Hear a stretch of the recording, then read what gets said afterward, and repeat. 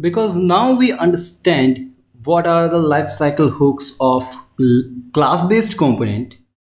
Now it's time to move from class-based component to functional component. Why? Because functional component is the new trend. Class-based component is not in much use. So let's convert it into class-based component. And how we can convert? Actually, we don't have to convert. We already have that. So we just uncomment it. And we can see we have the title in the state.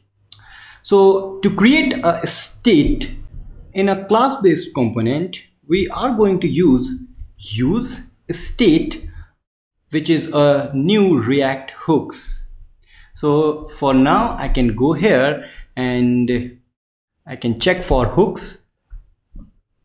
And introduction to the hooks, we have various hooks which are defined somewhere. Hooks at a glance, let's track. So state hooks, what is that?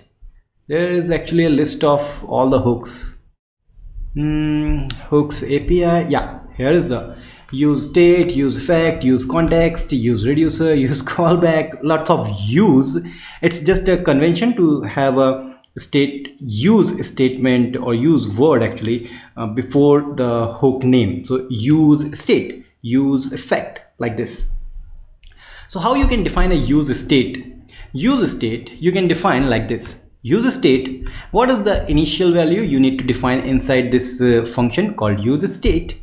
And then this is actually returning an array, and in this array we have a two element. One is the real value, current value of the state, and second is the function to update the state. Remember, in the class-based component we have this dot set state. This is only one function we got in class-based component to update any state value. And then we can just define the value we are going to update inside the set state.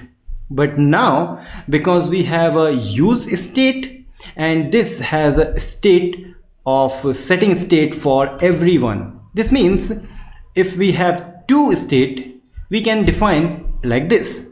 Generally, you can also do like title something like here, and then you can say is showing like false. You can do this, but because this use state hook has the ability to have more than one in a single component, then it's generally recommended to have use state or state for every state you want to create.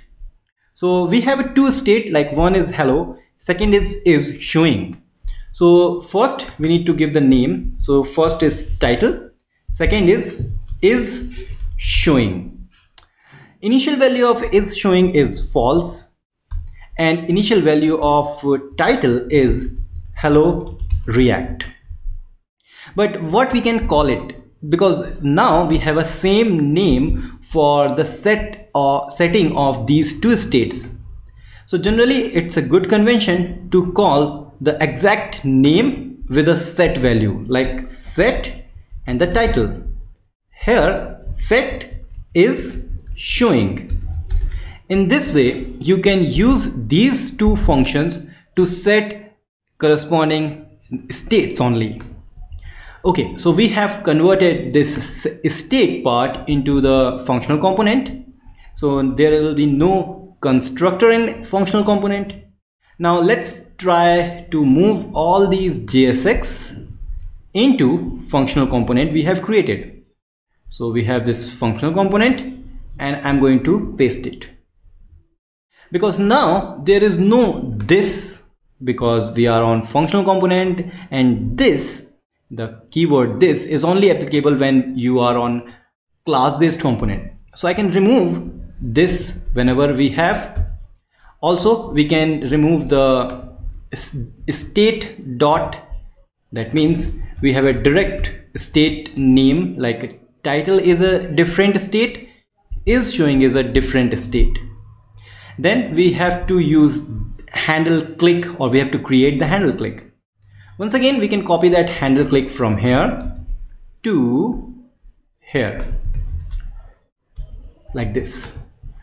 And here, because we can create any kind of functions, so I'm going to create a simple function, and inside this we need to define the keyword function, but in class-based component it was not required. Now here we are setting is showing to the opposite of the current value of is showing. So how we can do in useState? It's very easy. We have this function to update the value of is showing. So I can say set state of set is showing. In the parenthesis we provide the new value. And what is the new value? New value is the opposite of previous is showing. And we can totally remove this one, and this is exactly we want.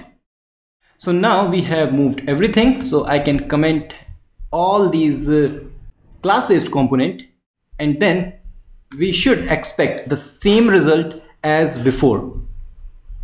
So now, okay, so useState is actually from the React, so I can say react.useState. This is going to work. Or also you don't have any prop, so I can remove the prop from here. Let's see on the index we are passing. Yeah, still we are passing. We can remove it totally. Okay, so now it says nothing, everything is good. What if I click on toggle? Yeah, it is working.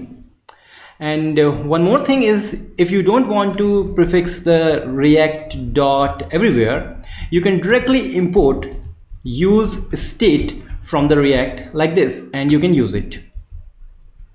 That's good, we have done that. But next we can see we had previously in the class-based component we had various lifecycle hooks, and we are logging something. Let's work on that and how we can use the use effect hook, which is available here, this one, use effect, and to create all the effects with the use of use effect only. This means using this single function we are going to achieve mounted, unmounted and update.